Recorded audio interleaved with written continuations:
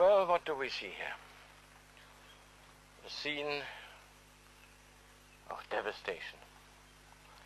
This is no longer a forest. This used to be a forest. It used to be like a temple. And now it looks like a battlefield. Abandoned machinery. Everything abandoned. How can this happen?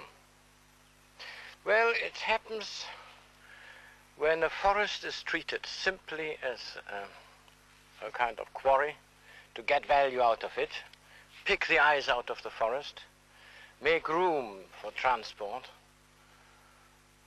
What isn't of the highest value is abandoned, left lying around. It happens when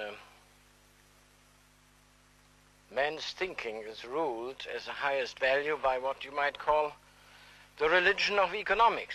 Nothing else counts except turning things into cash.